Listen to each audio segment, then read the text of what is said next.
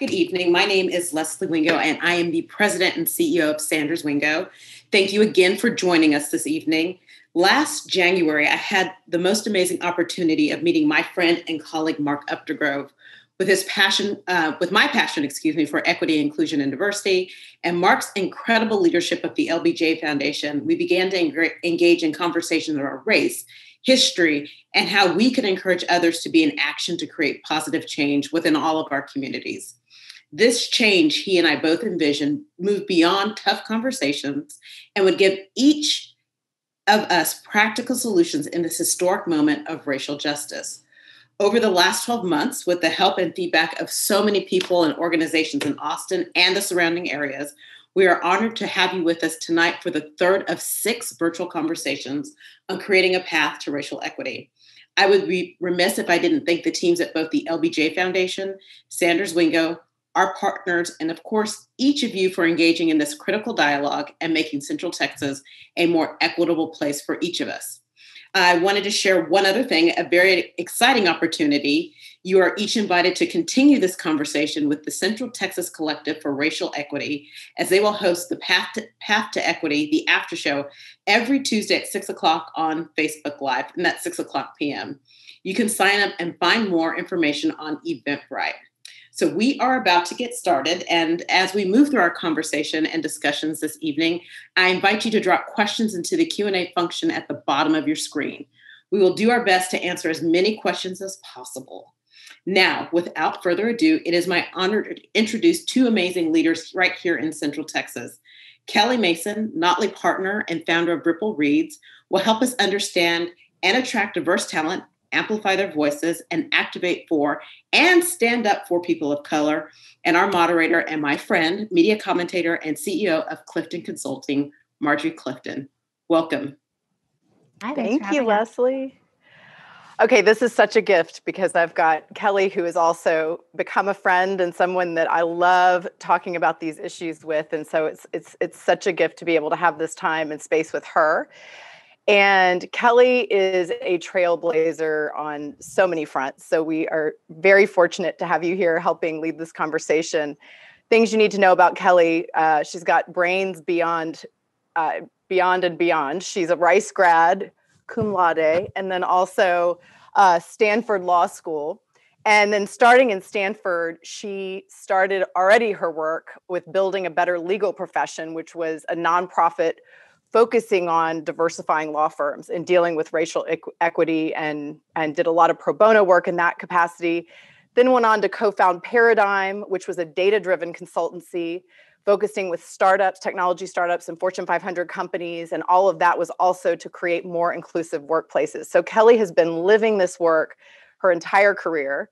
And so I wanted to kick off the conversation. First of all, I want to say, because I live in spaces where I am talking about diversity and inclusion, where I'm having conversation with friends and colleagues about race, and this can be hard. It can be tricky. And I think one of the things that makes it tricky is a fear that a lot of people have, and I think especially white people have, about having the conversation the right way, about saying the wrong thing. And so I want to make an invitation that as Kelli and I have this conversation, and as you send your questions in, to not be afraid to ask what is on your mind. And we know that everyone who hopefully has come to this conversation is coming with the intent to understand, to do better, to do more, and to be part of a dialogue. And so there's, in this space, not a wrong way to ask. So feel free to please send things on, and we're going to talk about them as we go. And for those of you who know me, I dive right in and I don't dance around things. So we're going to do that. And so I guess in starting the conversation, Kelli, share with us what moment, what is your why? What was it, a moment in your work? Was it a moment in terms of your growing up or how you were experiencing the world drove you to focus on racial equity in particular in your career and in this work that you do now? Yeah, for sure. So you mentioned, right, I went to law school. I practiced law for a few years, and I vividly recall having summer associate classes and first year and even second year associate classes that had gender parity, right? We had equal amounts of women and men in our summer associate classes, and even had really solid racial and ethnic parity and representation. And it seemed promising, but it was very clear, after your first luncheon with your summer associate class, that the rest of the law firm did not reflect that, and particularly the partnerships. So as a woman of color, I thought, and as someone who's aspiring at that time to succeed and become a partner at a law firm and take that path, I thought, what's going on here, right? Why are women and people of color leaving or being pushed out of the legal profession? And just really got passionate about that problem and have followed that problem and pursued that problem throughout my career. So I'm going to dive in on one thing that you mentioned, because you talked about gender and racial equity. Yeah. And I think one of the things I've seen companies fall into is, and a lot of companies have their DEI office, right? Their area where they deal with diversity, equity, and inclusion. Why do we single out race? And what is the reason for doing that? How do we do that as companies? Yeah, well, I think it goes back to, we've seen in this space a lot more progress on the gender side. And then with that, it's white women in particular. And I think from my experience and talking to different CEOs and founders and people in these decision-making roles, and you hear it in interviews when you've got white men who are in positions of power and they talk about what, brought them to Jesus, right? Brought them to value diversity and inclusion. And a lot of times it's a personal story. It's saying, I saw my daughters struggling. I saw, I wanted to mentor people like my daughters. Or, my sister is just as smart as me and did not, was not able to raise as much money for her startup as I was able to raise for mine.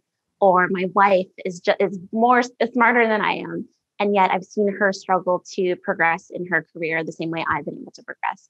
So you've got white men who have this personal connection to women. And so it's just easier to take that next step and to focus on gender because it's easier, right? It's on the other hand, you've got people who don't even, is it Black? Can I say the word Black, right? They get uncomfortable around race. And so I think in this work, it is important to say, we're not just going to take the easy approach and get the gold star and promote women. And that's important, but we've got to be honest and say, there's some intersectionality here. There is a whole group of people who are being left out of inclusion programs that just focus on gender.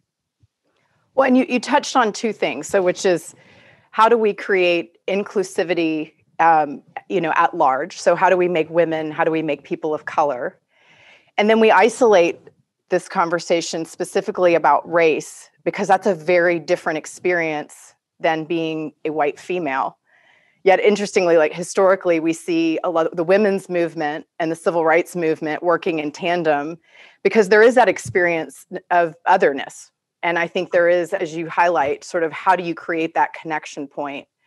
So when I think about how you convince companies to do this work, because it's hard work, there's a lot of metrics. So right now, about 63% of the population in the US is Caucasian. But when you look ahead even to 2025, the statistics show that 37% of our entire population will be made up of minorities who are at working age. So that's a huge part of our workforce. And then in 2025, millennials will be 75% of the working population. And of millennials, 56% are white. So you have a faster growing, racially diverse, ethnically diverse population. Why are companies yet still reticent to dive into this work when it is their workforce? What do you see as some of the biggest barriers that we're facing? Yeah, well, and I'll also call out, it's not just their workforce, it's also their consumer base, right? Yeah. So you've got this consumer base that you need to be responsive to and attuned to. But I think the hardest thing is probably, like they say, admitting you have a problem. A lot of companies came out with wonderful statements over the summer, right, when George Floyd was murdered and there became this national conversation around race. You had companies writing checks and making statements, and all of it was very externally facing, right? It was, we condemn racist violence. We are writing this check to XYZ, but not turning around and doing that internal work and saying, what's our role, right? What role are we playing in upholding white supremacy? That's a really hard question to get people to sit around in a conference table and really grapple with. And so it's a lot easier to just say, we wrote a check to NAACP and like, we did the job, we did the work. So I think it's just having those conversations, admitting you have a problem. Well, and do you think, because what I've seen over the last at least 10 years is this need to prove ROI, and if we're talking about companies and we're talking about corporations, I get it. That's a reality. Yet McKinsey and others who are respectable researchers have come out with data that says, for example, for every 10% increase in racial and ethnic diversity on your senior leadership team, you see a 0.8% rise in EBITDA, in earnings before interest and taxes. And that companies in companies in comparable industries who have racially diverse staffs. Okay, my Siri is talking. Are you hearing this? I hope not. Oh, no. This is like the joy of the technology space. I've all of a sudden got Siri in my ear thinking I'm talking to her. Sorry about that. But what you also see is that companies that have racially diverse employee bases have a 35% better financial outputs, revenues. And so we know that there's a monetary connection.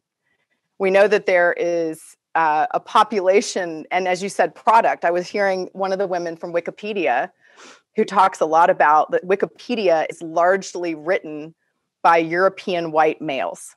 Mm. And so how does that impact our understanding of the world when it's used globally as an information source? And she was also saying that earpods were designed. Isn't that amazing? Their earpods were basically designed by white men. And she asked the women in the room, she said, of the Black women in the room, how many of you do the earpods not fit in your ear? And almost all of them raised their hand. They said that's because none of them were involved in designing them. Yeah. And physiologically, like we have genetic disposition to have smaller ear cavities. And I was like, oh my gosh, this makes perfect sense. So we have all that. So then what is stopping companies? What's the barrier? It's still, at the end of the day, I think it's the level of discomfort. And it goes both ways, right? So let's say you are the one Black woman on the product design team at Apple who, you're invited to the room, right? And you might be there, but do you feel comfortable? Have they created a space where you feel comfortable being like, guys, we haven't tested everyone. So I think that's and then even getting there, right? That's a step. Then there's the uncomfortableness of having inclusive interviews, getting to the point where people of color want to accept an offer and want to stay at your company and share their voice. So there's a lot of just uncomfortableness, uncomfortability that we have to work through. And I think that's why even when you know that this is going to be financially successful, this is going to hit your bottom line in a good way, it's still hard to do that work. It's still hard for a lot of people. And then, once they get past that and we can, get into like tactics, it's work, right? You're not just going to wake up and decide I want more Black people at my company. And then like, hallelujah, they all start applying.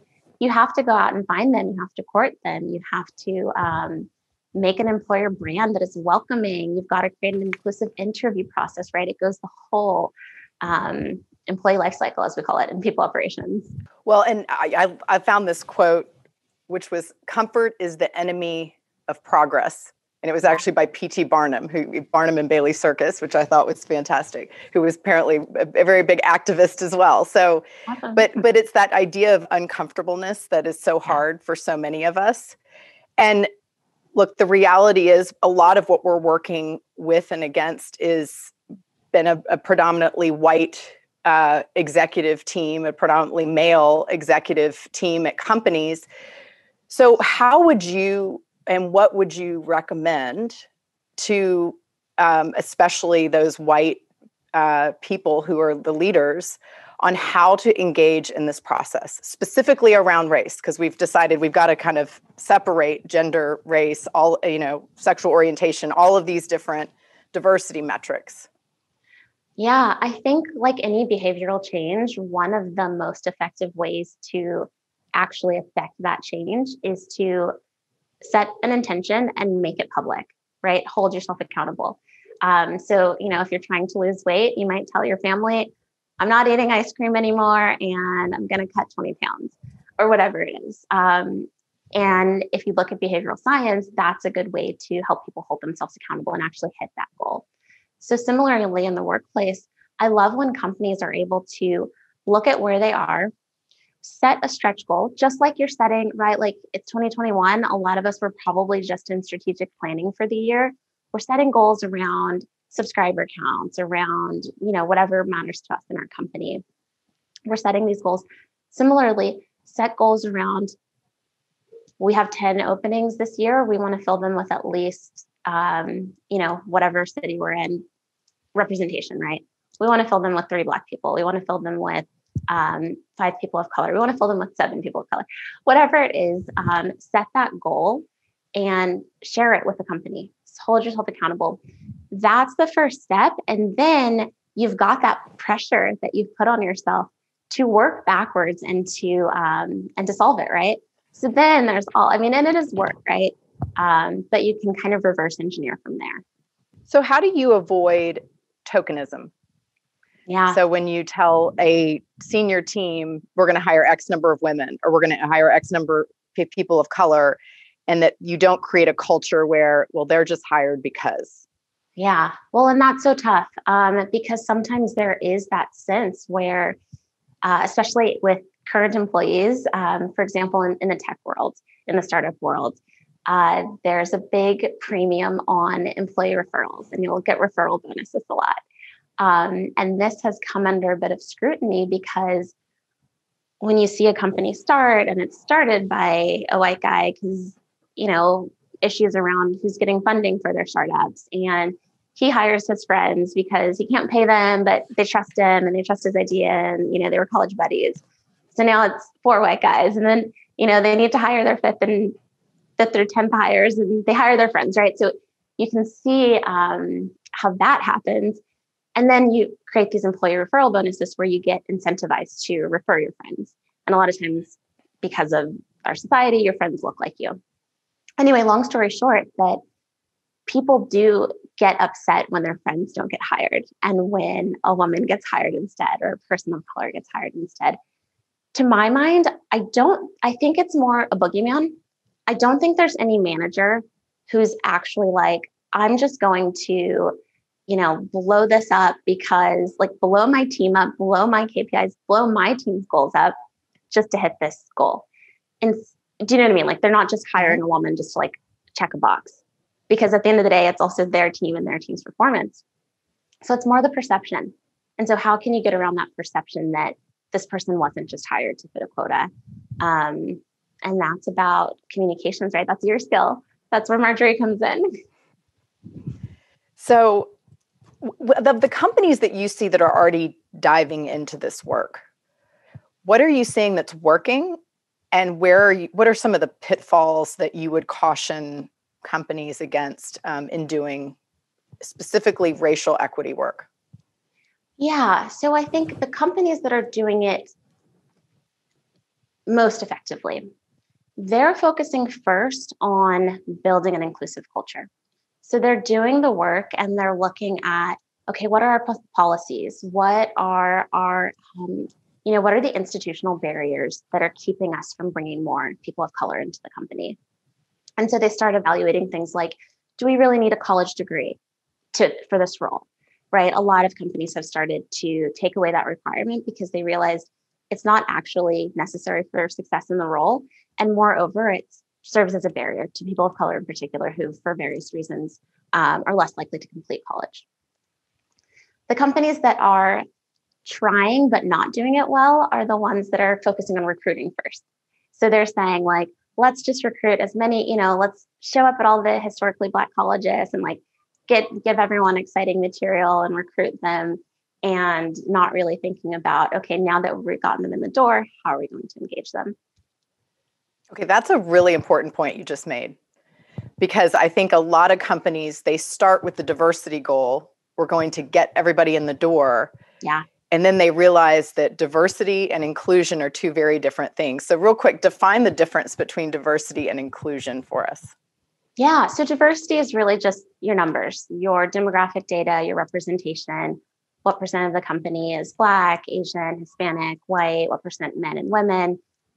Inclusion is deeper. It's, do these people, once they're here, do they feel included? Do people feel like they can speak up, that they can report bad behavior, that their ideas are valued?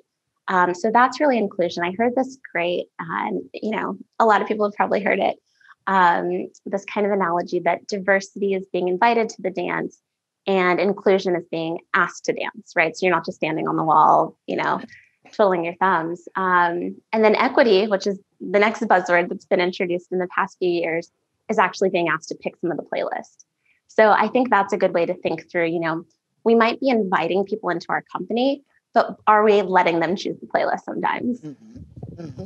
Well, and that's where, when you talk about even how do you scan your environment to know what barriers are? And I think the challenge is, if you are not a person of color, if you are not a female, it's hard without lived experience to know what a lot of those things are. And it doesn't make it wrong that you don't just inherently know, but it's where having that at a leadership level or consulting level or whatever level you need to start at, someone who's got those eyes and that experience to know, okay, that's where there's a barrier, right? Yeah, well, and not just to, plug Notley Tide, because we do consulting. Feel free, go ahead. But I think it's really important to use outside help. So often companies will lean on the few people of color that they already have, or the few women that they already have. And those people might be passionate about the work as well, right? They want to help build the culture. They have obvious personal investment in building a more inclusive culture, but they also have full-time jobs and they're held to different standards. And so many people have been burned out by being asked to be on their, company's new diversity and inclusion committee and not getting compensated or recognized for that. And because of that, I do think companies just need to bring in external help a lot of the times. Yeah, and I think also in that space, having worked as a consultant myself, people will share things with you that they won't feel safe necessarily saying internally. For sure. And they kind of need that space, right? Yeah. There's a lot of good reasons to bring in a third party. And even if it's just, there's also third party tools out there. A friend of mine started it. It's kind of like a virtual ombudsman where you can, it's like an anonymous third party where you can say like, hey, this happened. I think it's kind of weird, and get a little bit of support. So there's tools. If you can find something that will fit your budget. If you care about this, you'll make the budget. There's been conversations about especially pre-COVID times, there were a lot of startups that had a bigger alcohol and party budget than they had a DEI budget. Mm-hmm. So. Well, and how would you recommend, because again, one of the things I see as a pitfall of companies is DEI is more of a PR activity than it is an actual function. It's, make us look great about diversity, but at the same time, that looks really expensive or really hard to tackle. So we're just gonna, skirt around it. Things like training, things like a lot, some of these brass tacks we're seeing mixed results on, right? Yeah. In fact, even on training, when you have people, I'm seeing companies that have been bringing in using their own employees as facilitators on conversations around race and gender, and without, frankly, training on how to manage a room and how to have that conversation in a productive way. I've seen it be more damaging than helpful. Yeah. So how would you recommend companies, what awareness should they have, again, about entering the space? Because we don't want to scare them off, but at the same time, feel safe putting their toes in the water. Yeah, I think that goes back to, you can't just ask your employees to do things just because they represent, an underrepresented group. Because they don't, right? They represent themselves, and they might say something off the wall. They haven't built a career or profession out of this type of work. So I think that my advice is just find the budget. There are so many, even here in Austin, there's so many great consultants. There are people who can come in and just do even like 1 hour, like quick deep dive, start like do the work and try. I also had a friend who's head of HR at a company here, and she brought in consultants and it just did not vibe right with their company culture for whatever reason. Don't give up. Probably set expectations at the outset that this will be uncomfortable work. We will fail. Just like anything else we do, not 100% of our products instantly achieve product market fit, not 100% of our marketing efforts instantly, hit the goals we set for them. We don't give up, right? So I think setting those expectations as well, that there will be misses in this work, just like in any other work that a company is committed to doing. Well, and I have to plug Courageous Conversations, which the LBJ library helps facilitate with Leadership Austin, because I think as a starting point, it's at least for the leadership getting to a place where they can understand and feel comfortable having the conversation about race. Because I think setting that intention and just the sheer nervousness I see people carry into the room tells everybody around them how they feel about it. And I think that, also making it clear, kind of like we did at the beginning, we're going to say stuff. You can say it however you need to say it, and know that the intent is good, but that we can also be in a place where we're willing to say, that didn't feel good to me the way you said that, and let me help you understand why, and accept that feedback in a way that allows us to do it differently. Yeah. And, I've seen this in rooms, for example, where people say, well, I kind of see myself as colorblind, so this isn't really a thing for me. This is super common, right? And, Kelli, what does that feel like to you when someone says that? It's invalidating, right? It's offensive. It's like, I'm Black. I've lived my life as a Black person. I'm actually biracial, but I live my life as a Black person. And I think that when people say they don't see race, it's saying the things that are my lived experience, right? A quick little anecdote. I was at a farmer's market once with 2 white friends, and we were like waiting to get like a sample of something. And the person there just would not look at me, would not give me a sample. And neither of my 2 friends did not notice it. And afterwards I was like, guys, that was so weird. And they were like, no way, that didn't happen. I'm like, that literally just happened. So anyway, obviously I'm getting emotional and passionate about it. But yeah, when people say they're colorblind, it's like, it's not real. People of color don't have the ability to pretend that color doesn't exist. And why do you think white people say that?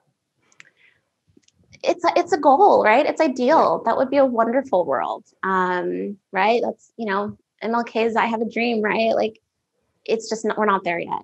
But it's also saying that there is a value attributed to certain colors, right?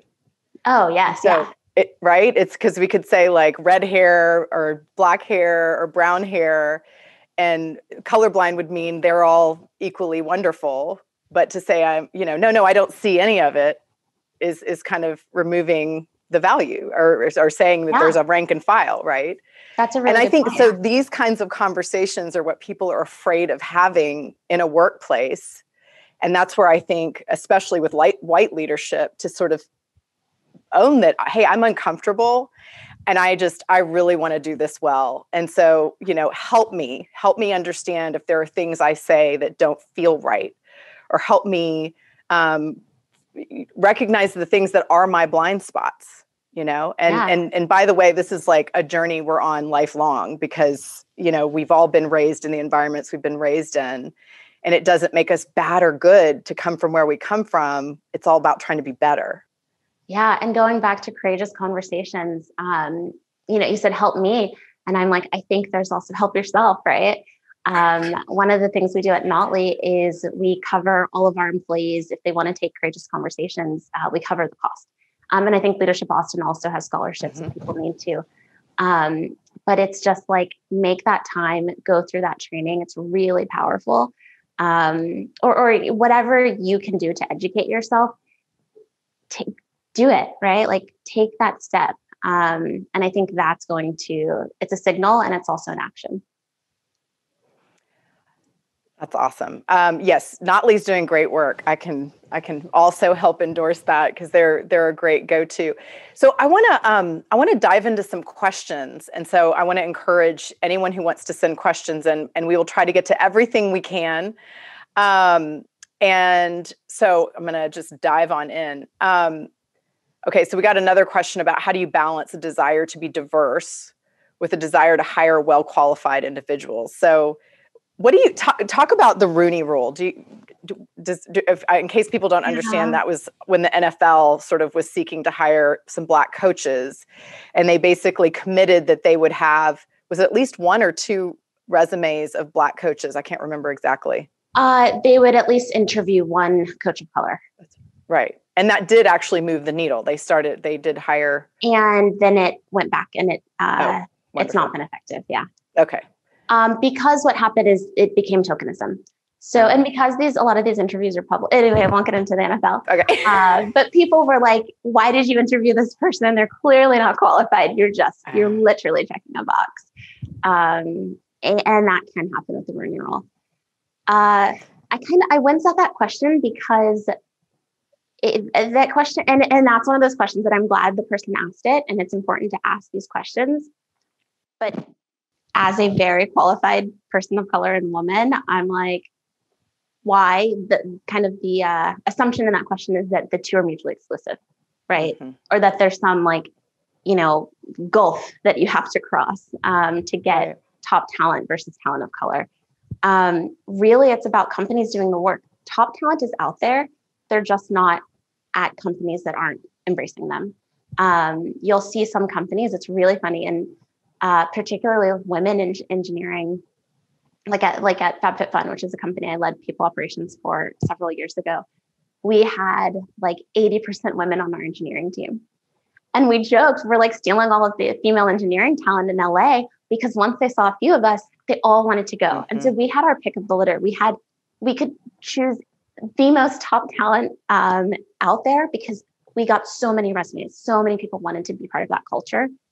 And so I think if you create a culture where people want to be at and where they know that they can thrive and be successful, you are going to be getting all the Black people who went to Harvard, Stanford, Yale, whatever barometer of talent you want to say, they'll be applying. And if you don't, you're not going to get that, right? So I think there's not that gulf between top talent and person of color. Is your company a place where talented people of color, of which there are many, want to work?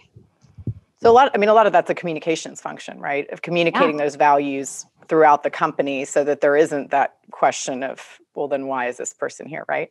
Yeah. So then on that front, what advice would you have for an very early stage company, in this case, looking specifically to hire diverse leaders for key roles, including co-founders even? Yeah. I think one of the things, and again, it's like, you've got to put your money where your mouth is. There are a lot of great recruiters out there. I just connected with an organization called Culture Shift, and they've got a database of amazing talent, Black talent in particular, at the senior and executive levels. But you're going to have to pay, right? Like, they've spent time building those networks and that relationship that, if you're really committed to it, then you hire a headhunter, and the headhunter will find that. Like, those people are out there. You've got to put in the time or the money to find them. And startups can do that. I think for startups, if you can't hire a headhunter, get out there, right? Like, there's DivInc here in Austin where there's amazing talent, people who might be interested and very well qualified to become a co-founder. Get on different Reddit boards or Facebook groups or, wherever, like, put yourself out there. There's email lists. There's a wealth of opportunities to access talent if you're looking for it. If you're just like, I opened my Rolodex and my LinkedIn page and there's no one Black to hire, like, I guess I'm going to give up, then you're not going to find talent. Because we naturally gravitate towards people like us in different ways, right? And so that's a normal thing. I think there's sort of this feeling of like, oh, is that bad? But, you and I connect on a lot of different things we have in common. But we also gravitate towards people like us and from our schools. So when you witness racism or misogyny in a company, how do you point it out when you have not said anything before? You say something. You don't, I think a lot of people they think they have to have an identity as, I'm someone who says something, like I'm the rabble rouser, or I'm the person who stirs the pot. A lot of times in companies, you'll have, I'll go into companies and they'll say, oh, so-and-so is the one who like will give that message to HR. And I'm like, why won't you give that message to HR? Like, why is it so-and-so's job? And it's because so-and-so has always done it, right? And so I think when you're in that place of fear of like, I'm not the one who usually speaks up. I want to speak up, but that's not who I am. That's the moment to really step into that uncomfortable feeling and become that person, right? Everyone had the first time they said something against racism or misogyny. Maybe it was in second grade. Maybe it was when they were 42 years old. But everyone's got like, you have to have your first time of being an actual ally and an actual advocate. Well, an allyship is shown to have the most impact on things like sexual harassment as well. Yeah. And so it's so much more powerful to have someone speak up for you than it is to have to make that complaint yourself. So, yeah. Another one of my friends, actually, I'll share this. She had someone offend her for some reason, right? I can't even remember what it was, but her and other colleagues heard it. And she goes back to her desk, and a few other colleagues who were there were like, that was so messed up. I'm so sorry that happened to you. And she was even more upset with them because she was like, why didn't you say that in public to this person while it was happening? Why did you let this happen to me? And so I get that there's a lot of people who think they're being allies by like going and comforting someone after something that has happened. But really, if you can have that confidence, someone put confidence in the chat. If you can have that confidence to say it in the moment, it's so much more powerful. Yeah. So what would you recommend for government agencies or nonprofits or people that just do not have the budgets to, say, hire an outside consultant? What would you recommend they do to optimize this work within? Yeah, so that's just going to take more time. You become your own recruiter, right? Look at, top of mind to me was there's LinkedIn groups. We've got a group here. I think it's like young nonprofit professionals or something. Go in that LinkedIn group and stalk, right? Look, okay, here's women who have the experience I'm looking for. Here's people of color who have the experience I'm looking for. Direct message them, right? Like reach out and say, hey, we're trying to be intentional about building a more diverse company. We've got this role open and it looks like from your profile, you'd excel in this role. We'd love to have you apply. Right. That's a way to be honest and not like hide the ball. Like, I don't want them to know. Like, you can be honest and say, we're trying to build a more diverse culture, and just hit them up. Like, people have definitely hit me up on LinkedIn with things like that. And it's welcome. Yeah. And then how would you recommend companies that have D&I task force? And I actually hear this a lot. It's that, how do you keep the momentum going? Because people get frustrated and this is hard work and it takes time. So what would you recommend organizations do to kind of keep that energy going? I think, again, it's back to anything else that we're doing when we're setting a goal as a company. You break it down into quarterly goals. You have, maybe weekly meetings where you're holding yourself accountable. We just set some goals for 2021 at Notley. We've then set it down. What are we going to do this quarter? What are OKRs around that? Our objectives and key results. And then each week, we publicly say, where have we gotten with that? And actually each day with our stand up on Slack, we say what we're going to do to hit that goal. And so I think that's the way you can capture small wins. You can stay on top of, if something's getting into like the orange, right? And it's not likely to be achieved in the time frame that you set, you can be aware of it rather than saying, at the beginning of the year, our diversity task force is going to increase our recruitment of Black professionals by 50%. And then like you have a Black History Month lunch and learn, and then like December rolls around and you didn't do it. Mm-hmm. But to your point, it's celebrating the benchmarks and setting reasonable benchmarks so that you can actually get there versus it feeling, overwhelming. Yeah, for sure. Yeah. And that's like with any OKR, right? You're not going to say like, we're launching this new feature and we're going to get like 100 net promoter score within the first month, right? whatever goal you're setting. You're going to have a stretch goal, but you're going to be reasonable about it. Okay, I got one that said, I've tried to have conversations on race at work, but have been told not to bring politics into work. I'm struggling with how to deal with this. It's tough. Because, and I will try to not get political, the last administration, it was very much, intertwined, right? We had I forget who it was here, but like someone who was involved with our state elections who said wearing a Black Lives Matter shirt to a voting location is electioneering. Yeah, it was. In this cycle, it was told you were not allowed to. Yeah. And it's like, since when does a statement about race and racial justice turn into a Democrat, Republican electioneering for a certain candidate or another statement, right? You can wear, save the rainforest, and no one's going to say you're electioneering, I don't think. So it is tough. I think it can, depending on the conversation, it can veer into, Trump and the coup and the Confederate flags, and and it can kind of devolve into that. I think as best as you can, have a goal when you're entering those conversations. What's your goal when you're coming to the workplace and you're going to talk about race?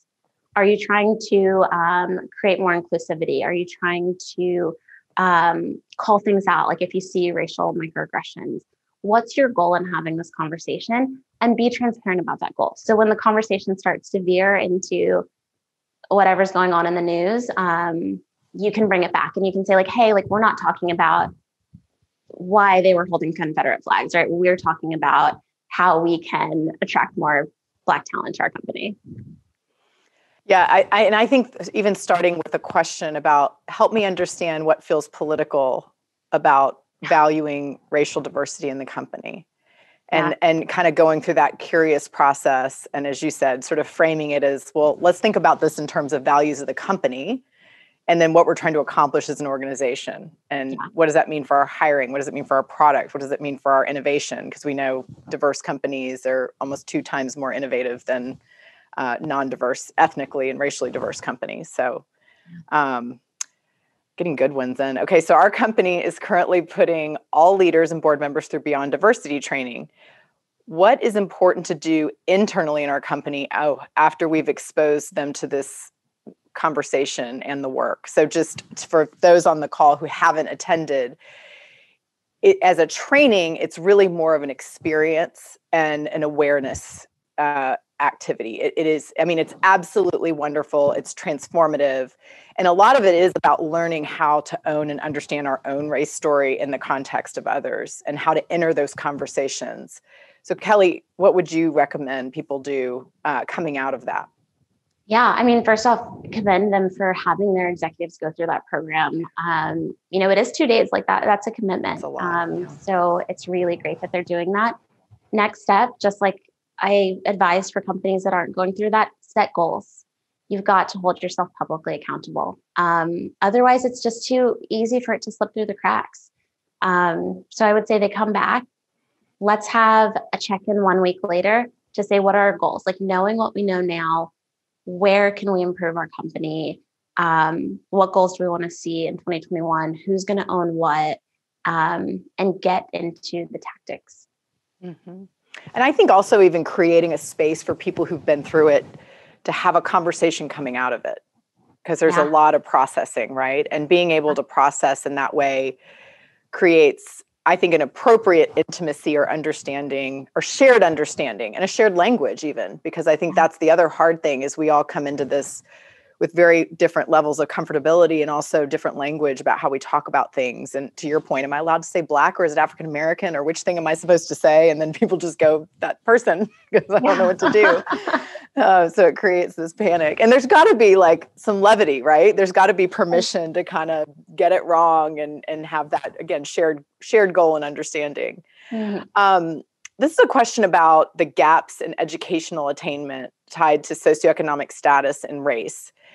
Can you talk about the responsibilities you see for corporations and businesses to provide early experiences for young people of color? And and who are still in the education process, and maybe who their parents are not professional workers. This is something I get fired up about. Yeah. Well, you can answer. No, go. Well, I've got thoughts. I think that is one of the best ways to recruit diverse talent. And it's not just the long game. When you engage with a company, as an organization like Code to College, for example, here in Austin, you're engaging with high school students from underrepresented backgrounds. They're not realistically going to get a job and be a full-time employee for another 5-6 years.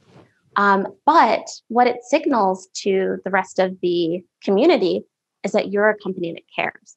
And so now, me as a person of color, I see you're involved. I'm, mid-senior level in my career.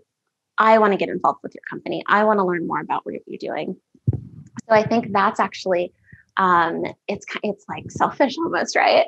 It's like we can do something good and then also benefit. Like we're not just giving to these organizations that are helping underrepresented students get into college or get through college, but we're also building our employer brand so that we can attract the top talent, so that the top talent can be begging us for a job, right? Like sending their resumes, sending their friends to us. So I think it's a really smart tactic. But I'd also challenge companies to think about how in their recruiting process, they look at resumes. Oh, yeah. Because there are tons of first generation college students, which are disproportionately people of color, who are working 3 jobs while putting themselves through school and, volunteering at a nonprofit on the side, and who would be an incredible employee, but don't maybe have I had the Deloitte, internship for 3 years before then coming in. And I think that reimagining and thinking about how you look at pipeline matters. Yeah. Go, Kelli. And Marjorie, I'm like, so at UPenn, their Wharton undergrad, they asked employers who were coming to recruit if they would like to select a few resumes, right? Instead of going through 600 undergrad resumes, go through these 20, tell us which ones you like and which ones you don't like, and we will curate the best 50 resumes for you, right? So that's the setup. And they aren't real resumes, in fact. They are fake resumes. They've got gendered names, so traditionally male or female names, and they've got racialized names. So names like Jamal versus John, right? Where you're not sure, right? You don't have a picture necessarily, but you can imply that this is a Black person, maybe this is a white person. Even with that, even with companies saying we are looking to hire more diverse talent, there was bias, and this was like 2 years ago. There was bias. They did not want Jamal, even when Jamal had a higher GPA. They did not want the woman, even they ranked the woman less, even when she had a higher GPA. I'll find it and share it. Oh yeah, no, and this is great for companies that have not done this. There is the implicit association test that was run out of Harvard, Marjorie Banaji, and she does a ton of work with the larger consultancies. But it's under this idea of we all come with implicit bias. Yeah. And again, this is part of that journey you go through in Courageous Conversations. But this acceptance and understanding that doesn't make us evil, it makes us human. And whether it's about the gap in someone's teeth or the shape of their nose or, all different kinds of things that play into our bias, it does impact the way we look at a resume or how we, give salaries. And by the way, this is even just on the gender standpoint, you see women giving other women lower salaries than give men when they're in that same blind selection process where they only see, the name. Yeah. And so that just makes us human. And so overcoming that by being aware and then saying, oh, I know I've got this, so I need to look more closely at how I think about this hiring, or I think about this salary, I think about this promotion is what matters.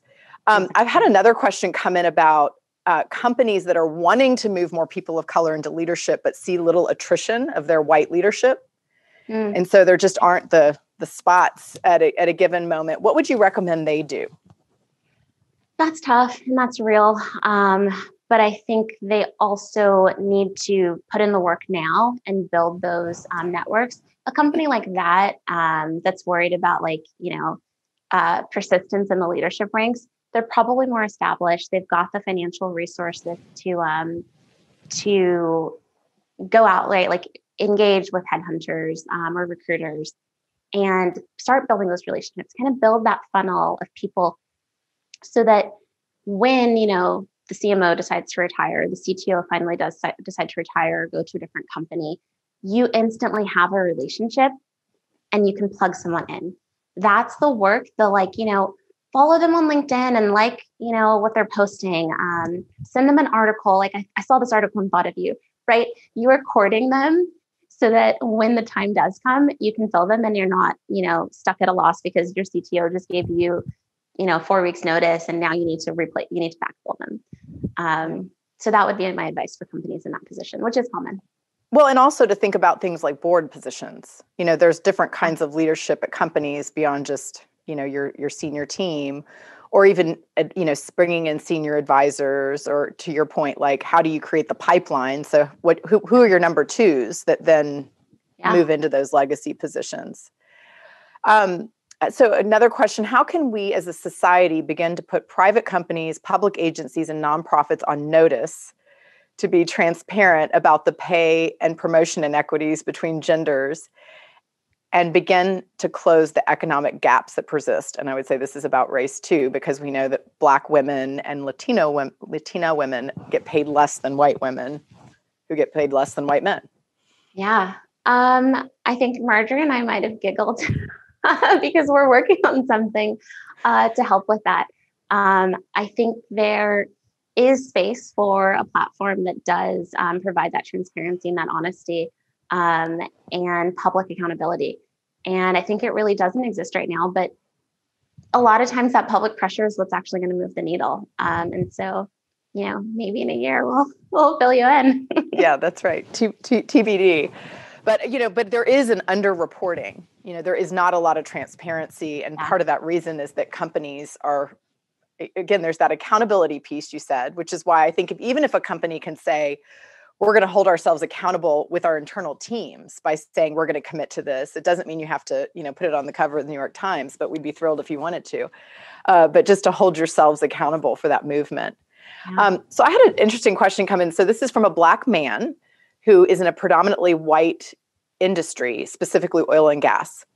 And he's responsible for hiring, and his strategy has always been to hire the most qualified person, regardless of race, gender, or sexual orientation. And opening up that process to include more diverse candidates is difficult in oil and gas. So how would you seek to improve diversity under these circumstances? Yeah, well, I would do the same thing that we recommended earlier with working at the high school and college level. There must be majors that, I'm not familiar with the oil and gas industry, to be honest, but there must be majors, right? I know biochemical engineering that you are looking at. And from there must be student groups, right? You've got NSBE, National Society of Black Engineers. Are you engaging with NSBE? Are you sponsoring their events? Are you sponsoring scholarships for them? Are you putting your name out there so that when people do scroll through LinkedIn and they see your company, they're not just going to keep scrolling. They're going to say, oh, I saw them at NSBE. Oh, I talked to one of their recruiters at the last conference I was at. You've got that kind of name brand with those organizations that already exist. And so it might take money, sponsorships or scholarships, but it's going to help you to reach those candidates. There's also, a lot of people want to say, well, I'll use round numbers. Let's say UT graduates 100 computer science grads a year, and only 20 of them are women. So they're like, how can we ever have more than 20% of our company be 20% of our engineering team be women? If these are the numbers, right? This is the pool. And I'm like, well, why can't you have all 20 of them, right? Like, why not, right? That's what we did at FabFitFun. We had half of the women engineers in LA, probably men, worked for us, right? And so there's other companies that are struggling, but why can't your company have all of the Black talent in the oil and gas industry? There might be less talent there because whatever reason they didn't go into that industry, but they exist. They're there. There's nothing saying that your company can't capture them, excite them, and engage them and promote them. Yeah. Here's the other thing I just wanted to flag. I've been getting a lot of questions about who to work with in town on DEI consulting, and also on the recruiting front. So maybe we could think of a way to get a resource to our attendees. You're going to get a 3-point series of Kelli's 3 recommendations for organizations to look at and be thinking about when you're doing this work. Kelli, is there any one place you could say to go to kind of know who's doing this in town? There's not one place. There's like some, just unofficial groups of DEI consultants that get together and, trade notes. But I'd be happy to share I think we will send like an email out after. Okay. So we'll send some resources. Yeah. Yeah. And I'm sorry for the questions we did not get to. Already. Kelli and I'll have to do like an after hours, like we're here all night answering questions and talking about this issue. But I will say we're very grateful for everyone who has taken the time. And your being here is a really important first step. Is just really entering the conversation, participating in it. Anything either of us can do to support any of you, feel free to reach out to LBJ or to us directly. And thank you for being here tonight and participating in this whole series with LBJ. It's a really awesome thing that's happening. Kelli, thank you. Of course, thank you.